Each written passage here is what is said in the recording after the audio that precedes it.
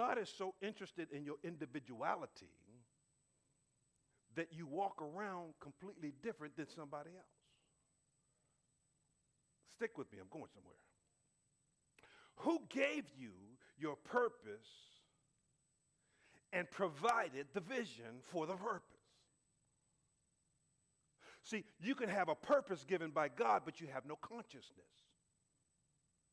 When you're in your mother's womb, you had no consciousness of the purpose God made for you because you wasn't here yet. But your purpose was already laid out.